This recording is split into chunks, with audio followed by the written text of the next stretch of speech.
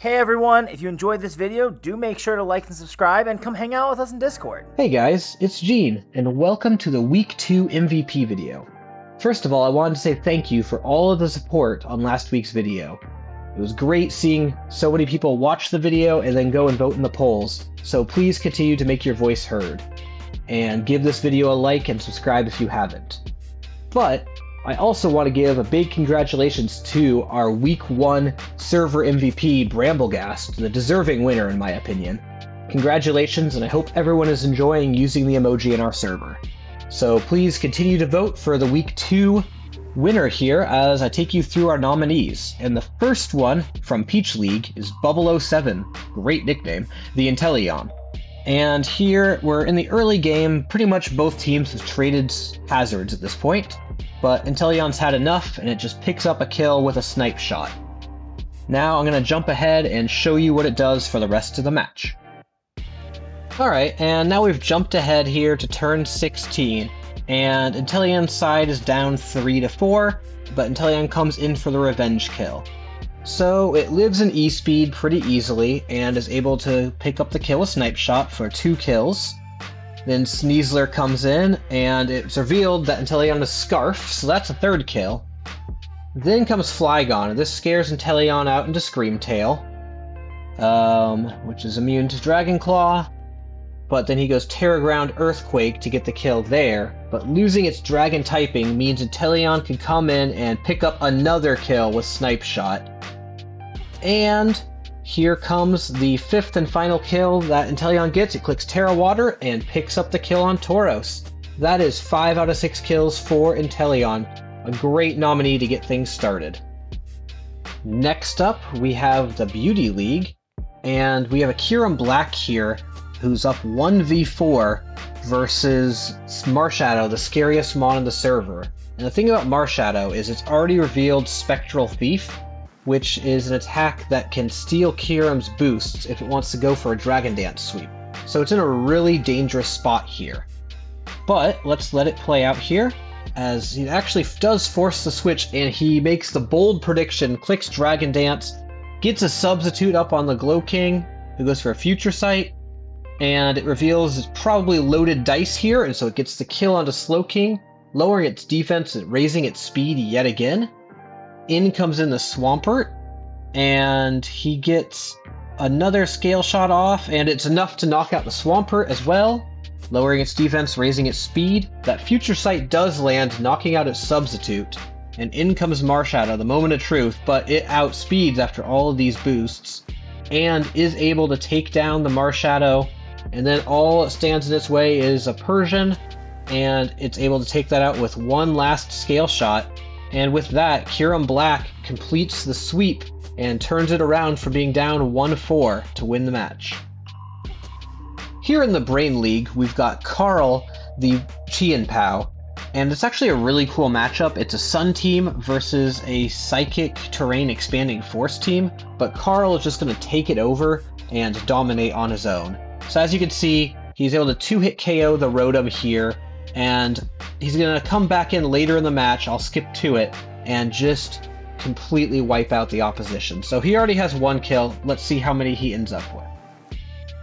And now here on turn 14, it is 4-5, Carl's team is actually down 1, but he's going to come in to revenge kill here, and he gets the Ice Spinner kill, which also ends the terrain.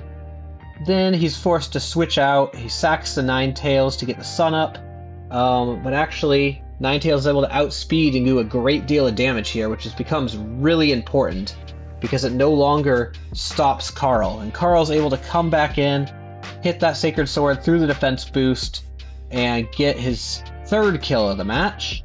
And Samurott comes in, and it's actually able to live 1, but he just flip turns out, and Carl survives. And there's a defense boost, but again, Sacred Sword doesn't care. Another kill. And that's 4 for Carl.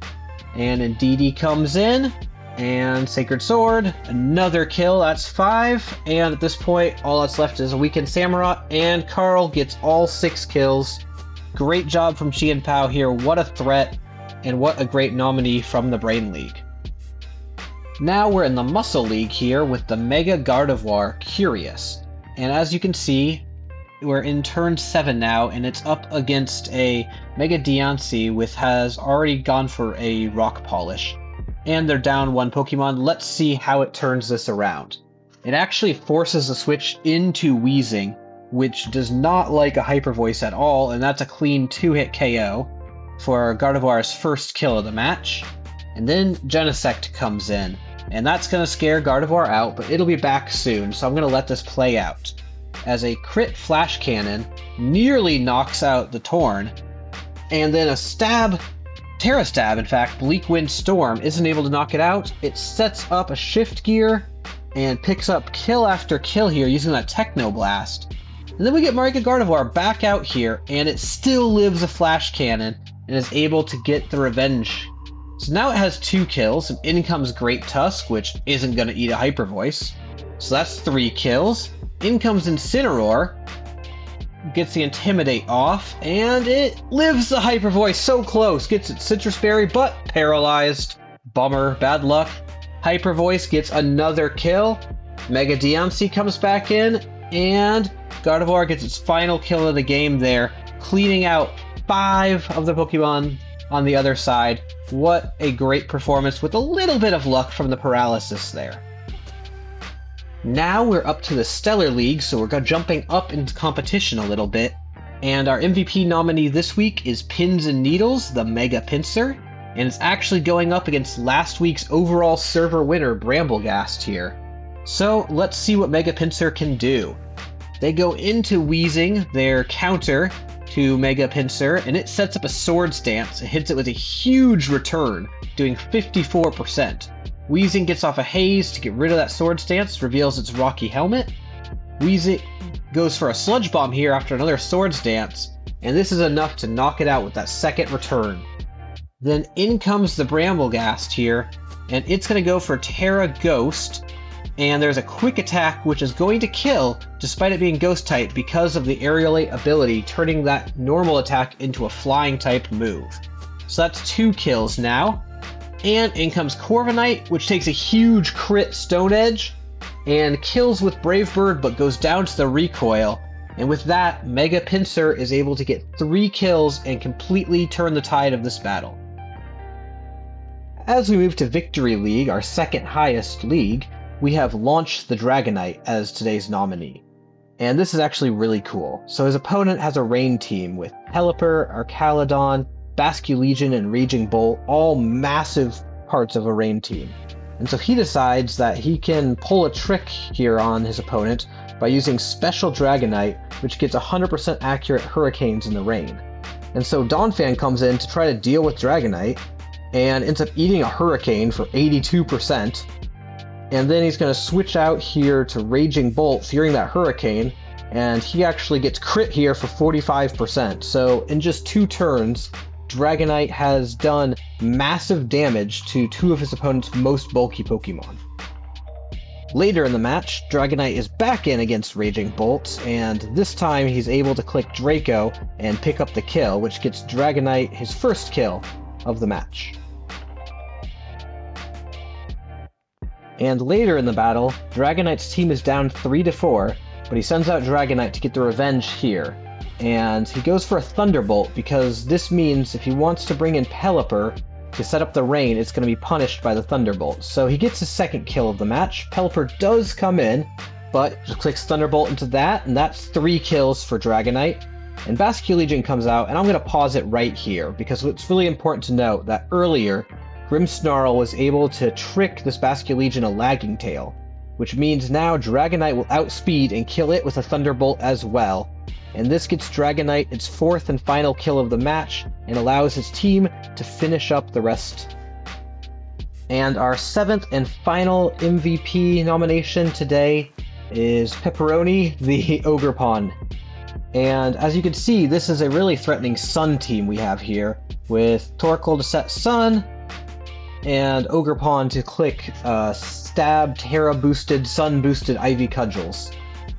And so right away, on turn 4, he gets it in a really good position against Ferrothorn, which is quad weak to fire. And so he's just going to go ahead and click Terra, and get that +1 attack boost and click that Ivy Cudgel and destroy the Ferrothorn. Then Golem comes out, but we can see here it's Terra Normal already, which is how we know it's actually the Zoroark. So it clicks Hyper Voice, which does a lot, but the Horned Leech is able to kill it entirely and get a lot of that health back. So that's 2 quick kills already for Ogerpon. As we jump ahead a little bit, he's able to get Ogerpon back in to revenge kill, and it does just that. A Horned Leech, even though it's resisted, is able to kill from there and get its health back up to 81%. So that is now 3 kills. And finally, we have why Ogerpon gives me nightmares. It comes in once again to revenge kill in a 4v3 situation, so he's looking pretty good already, but this one move right here is why this Mon is so terrifying. It goes for Trailblaze, picks up the kill, and now it's faster than the whole team, and it's just over from here. Play Rough easily takes out the Flygon. Beedrill comes in, has no defense for an Ivy Cudgel, and that is the match. That is 6 kills for Ogerpon and an easy sweep for it here in Premier League. Thank you all so much for watching again. Remember that the poll will be out shortly, so check the description for where to vote, or you can vote on it once it's posted in the Discord as well. We had a lot of votes last week, so make sure you get your votes in so we can see who is going to get the overall server MVP for week 2 and get an emoji made for them as well. That's all from me, guys. Thanks, and I'll see you next week.